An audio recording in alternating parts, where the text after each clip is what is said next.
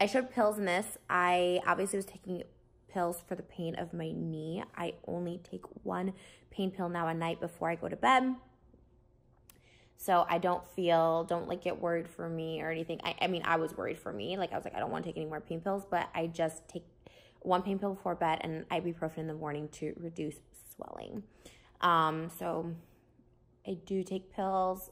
I feel like I'm in a good headspace enough to not abuse them. So that's good. So yeah, as you saw from that clip, Trisha Paytas is back on painkillers, and I received quite a few messages about this, so I wanted to discuss. What is up, everybody? This is Chris from The Rewired Soul, where we talk about the problem, but focus on the solution. And if you're new to my channel, what I try to do is take different topics going on in the YouTube community, try to see what lessons we can learn from them to improve our own mental and emotional well-being. And two things that I'm really passionate about are mental health and addiction recovery. So if you're into any of that stuff, make sure you subscribe and ring that notification bell. So real quick, I get a lot of messages about people who have a loved one who is struggling with an addiction, and they ask me questions and don't know what to do. Well, I wrote a book, it's right here, it's called Caught in the Crossfire. It's only $3, short ebook, but I go through different intervention strategies, but my main goal of that book is how to stay mentally well whether or not your loved one gets clean. So I'm gonna link that down in the description and in the pinned comment below. So real quick, before I jump into this, why am I talking about this? For those of you who don't know me, just a quick rundown of my qualifications. First one is back on June 23rd, I celebrated 7 years clean and sober. I'm a recovering drug addict and alcoholic. My primary drug of choice was prescription painkillers. Aside from that, I worked in a drug and alcohol treatment center for a little over 3 years. We specialized in dual diagnosis treatment. So not only did we treat addiction, we also treated mental health issues.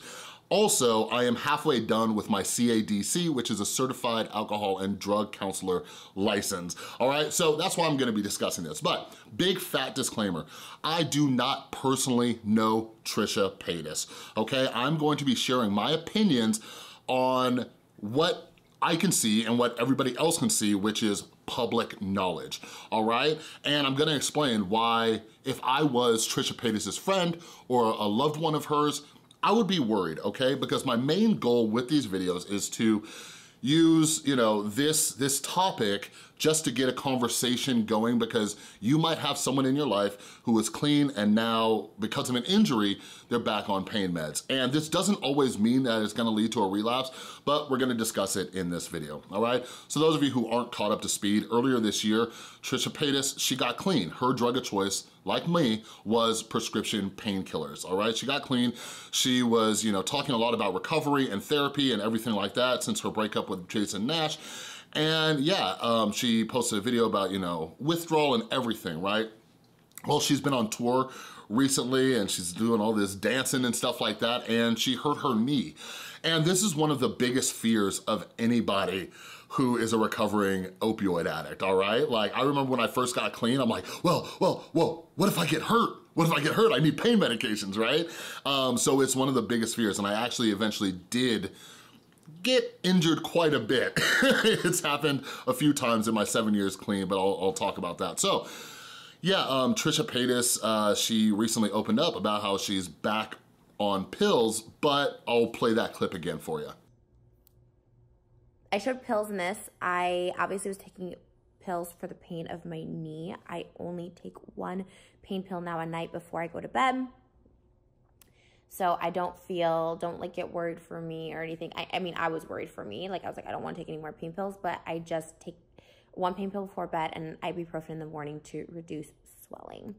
So I do take pills. I feel like I'm in a good headspace enough to not abuse them. So that's good. So again, I do not know Trisha Paytas. She might be 1000% honest right now. I am just sharing, if this was somebody in my life or one of the clients I was working with at a treatment center, I'm going to explain why I'd be worried, okay?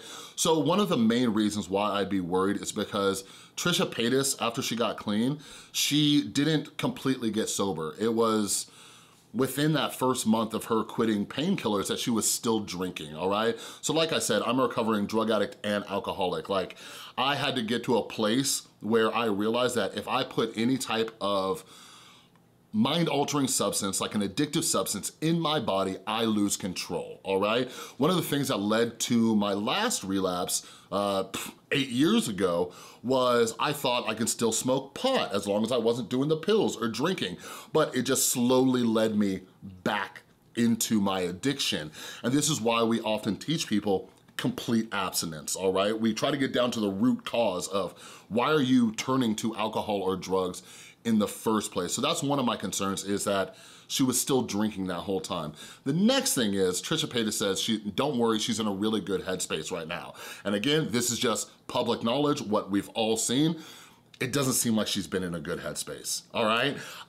It's been just within the last few weeks that she had her public blow-ups about, you know, Jeff Wittek and David Dobrik and the Vlog Squad, and she made those videos saying that she was gonna expose all of them and everything like that. So I don't think she's in that good headspace that she said she's in. And this is something that we do, like the disease of addiction, it minimizes, right? And it justifies what we're going through, right? Like, oh yeah, no, I'm totally fine. Don't worry about me. But when you look at it like, no, I'm not in a great headspace. Like, listen, I'm 7 years clean and sober. I live in Las Vegas, Nevada. I am surrounded by drugs and alcohol and everything like that. And I have to keep in check like where I'm at mentally, because if I'm in a bad headspace, I won't even go places that are serving alcohol. You know what I mean? Because I love, you know, going to concerts and things like that, or I live, like I said, in Las Vegas. It's freaking everywhere, but I have to be honest with myself about where I'm at with my own mental and emotional well-being. But the last thing is, like, kind of to piggyback off the good headspace, is she's been hanging out with Aaron Carter, okay?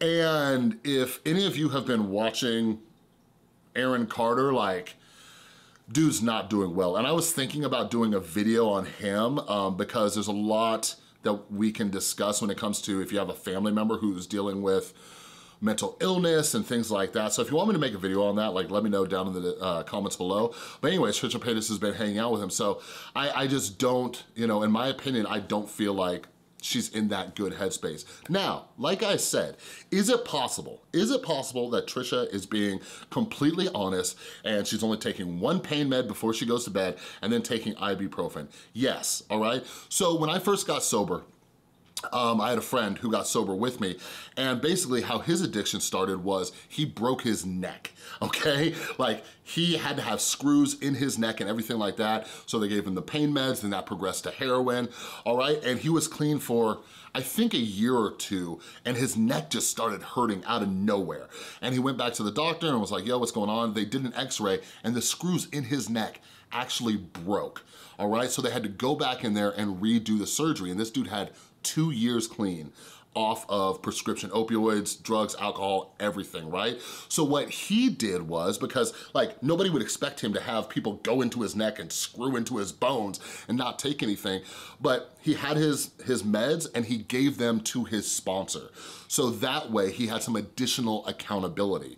And again, without knowing Trisha Paytas, like that's just one of my concerns, is it doesn't seem like she's involved in any type of program. She talks about therapy every now and then, but typically for us in recovery, if we have to take these medications, we'll have somebody else dispense them to us, because that's one of the issues with addiction. We can't even trust ourselves. But my friend is still clean and sober, and this happened, you know, when he had to have that surgery redone, it was 5 years ago. So it is possible, all right? But lastly, I just wanna talk about, like, do we need these medications, all right? Pain is a very tricky thing. And I can go on for another hour about this, because in the United States, we overprescribe for pain. We prescribe more pain medications than anywhere else on earth. Like, you can combine like the next 10 places and we still prescribe more than them. So we treat pain with medications rather than trying to help fix that pain. But anyways, like I said, when I first got sober, I'm like, well, what if I get hurt? Well, my mom, she is also in recovery. She is celebrating 14 years in a month or two. And when I first got sober, similar to Trisha Paytas, she tore some ligaments in her knee. And I'm like, oh, sweet. I'm like, Mom, cool. You get to take some pain meds. Nice, right? Well, my mom, at the time, she was like 50. She didn't take any pain medications at all. Like, what a badass. You know what I mean? And I was sitting there, I'm like, what? Like, they even did surgery on her and she flushed the pain meds that they gave her. I'm like, dang. Well, if my mom can get through that, then maybe I can get through, you know, some pain too. And yeah, when I was 2 or 3 years sober, I got in my very first car accident, which is crazy because I used to drive intoxicated quite a bit, and I got in my first car accident sober. It was a head-on car crash, and thank God I was wearing my seatbelt, and it messed me up. And one of my biggest fears was I was gonna go back on pills. And I went to the emergency room and they offered me pills 3 times. They sent me home with a prescription for Norco. And even though I kept denying the pills, they kept trying to give them to me, and I didn't take a single pill, even though I got into a car wreck, all right? Because the way I live my recovery is, in my active addiction, I would do anything to get high, right? So today, the way I live my sobriety is, I do anything to avoid getting high. Now, like, I've never had, like, you know, a limb chopped off, or I never had like a neck surgery, so will I ever need to take a pain medication? Maybe, but today, I don't. So I choose not to worry about that, all right? Like many of us in sobriety, we take this thing one thing at a time, all right? So at the end of the day, I hope Trisha Paytas is being honest and she is not, you know, abusing these medications. This video was just sharing my opinion. If this was somebody in my life, I'd have some concerns, all right? But if you have a loved one who is struggling with addiction, don't forget, down in the description and in the pinned comment, you can check out my book, Caught in the Crossfire. It's only $3. It's a quick read, has some intervention strategies in there and everything like that. All right, but anyways, that's all I got for this video. If you like this video, please give it a thumbs up. If you're new, make sure you subscribe and ring that notification bell. And a huge thank you to everybody supporting the channel over on Patreon, as well as everybody who supports the channel in other ways, like buying merch, like this shirt with a picture of my adorable cat, or my books. That all helps the channel out, all right? Thanks again for watching. I'll see you next time.